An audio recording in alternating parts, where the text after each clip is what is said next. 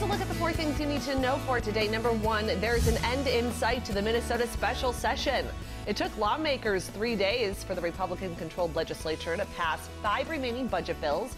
They voted late into the night. The session officially ended just before 3:30 a.m. Dayton will have several days to decide whether to sign the budget. Number 2, CBS News has confirmed that Jared Kushner, the president's son-in-law, is under scrutiny in the FBI probe of Russian meddling in the 2016 election. Investigators are looking into meetings that Kushner held in December with Russia's ambassador. Kushner's attorney said his client will share information he knows about those meetings if he's asked. The latest on this story coming up next on CBS This Morning.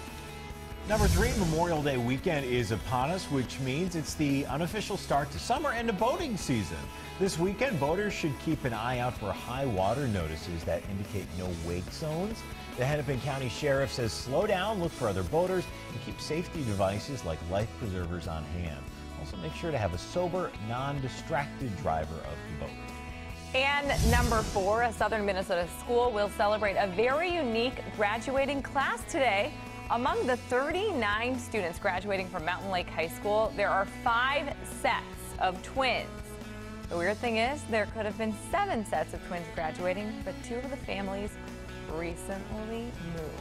What are the odds? 25%? That's impressive. That's crazy. That is nuts. Don't drink the water. They said you could, though. They didn't They said they tested it.